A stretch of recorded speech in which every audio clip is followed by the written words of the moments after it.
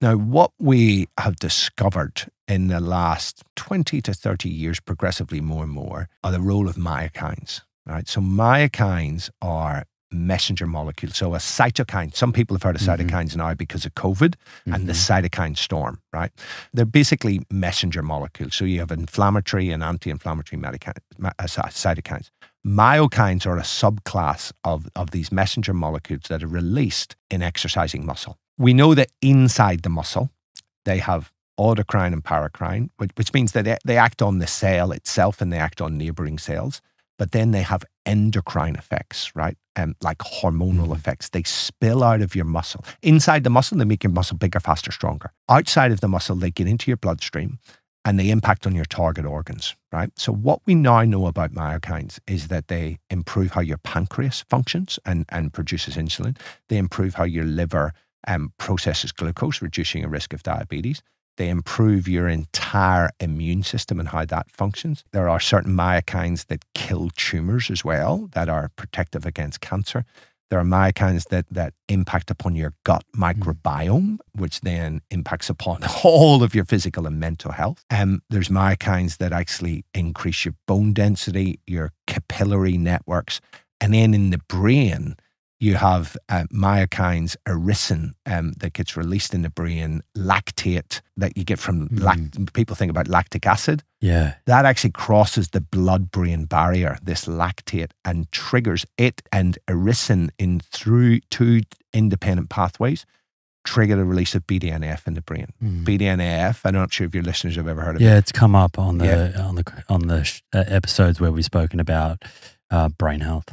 So BDNF is called brain-derived neurotropic factor. What does neurotropic mean? Nerve growth. We know that if you put BDNF on brain cells in a test tube, they grow like crazy, right? It's been called miracle growth of the brain. Like fertilizer. It's fertilizer. There are drug companies all around the world right now trying to synthesize BDNF and get it into a pill form where it can be taken and cross the blood-brain barrier. The first drug company to take a patent out of that, I will sell my businesses, I'll sell my house, and I will pawn my children, and I will buy shares in that company. Until that point, the best source of BDNF is exercise. And it's related to exercise intensity. It's around lactate threshold that BDNF spikes, right? And it's a really interesting study that you put rats or mice in a water maze, and they hate water, right? So they really try very, very hard to get back. If you do prior running wheel and get them on a running wheel, and then you can take little parts of the brain and look at it, and you get higher BDNF, they do better on memory, right? Actually, I thought about this one day. This is one of my hypotheses, right? Why would BDNF be spiked so much around lactate threshold? And then I thought, well, when would you produce lactate back in evolutionary times? Hunting or something. Hunting or running away. Right. So your brain makes real sense that your brain would actually release this stuff that goes, remember where this shit is. Even foraging. Foraging, absolutely. Hunting, gathering, right?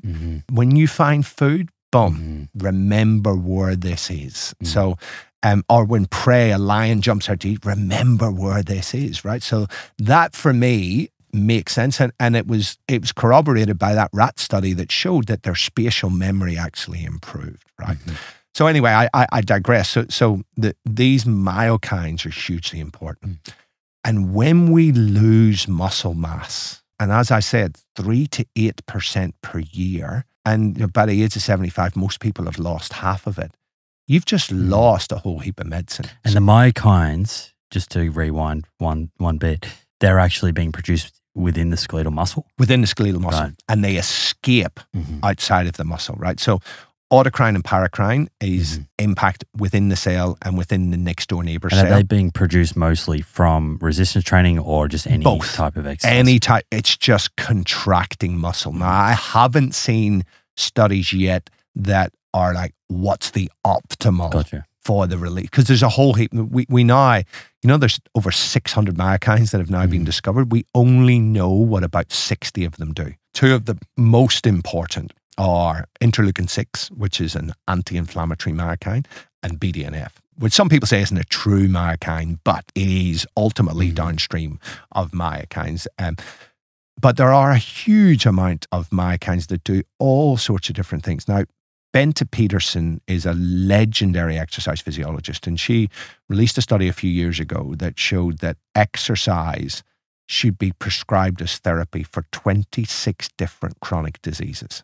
So her lab showed that exercise can either prevent and or treat 26 of the most common chronic diseases. Can you imagine if there was a pill that we could take that would simultaneously reduce our risk of 26 chronic diseases? It would be the best-selling product that human beings have ever produced. But it's free, and it's exercise, right? And so... But it requires behavior change. It requires behavior, and it's difficult, right? And that's the thing.